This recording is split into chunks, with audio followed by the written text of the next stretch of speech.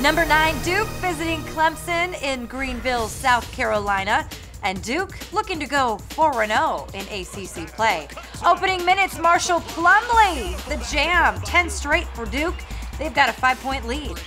8-point game later in the half, Tigers, the fast break, leads to this one. Dante Grantham, how about that? But 28-22 Duke. The next possession though, Grantham again. This time, why not go ahead and go for that 3-point game then. Grantham had 16 on the night, but Brandon Ingram had a big half. 3 of his 15 points right here. Duke led by 2, 35-33 at the break. On to the second half now. Clemson in front with a 2-point lead, hoping to increase that. Jordan Roper off the screen hits the triple, and that puts the Tigers up 5-60-55. They're ready to go. Then minutes later, Ingram drives. He's rejected by Landry Noko, and that leads to the follow by Roper. 62-55 Clemson. Roper with 7 on the night.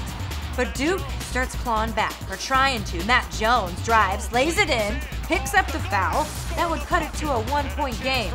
Tigers were trying to hold on. Jaron Blossomgame, huge slam. He had 17 in the game, and that put Clemson back up 66-63. One more chance for the Blue Devils. A clean look for Jones, but he misses everything. Clemson beats 2 straight ranked opponents for the first time since 1989, 68-63. I'm Leah Rubertino, and this is the ACC Digital Network. We are the official home for ACC basketball. For more great content like you've just watched, click one of these boxes. And to make sure you don't miss anything, click subscribe.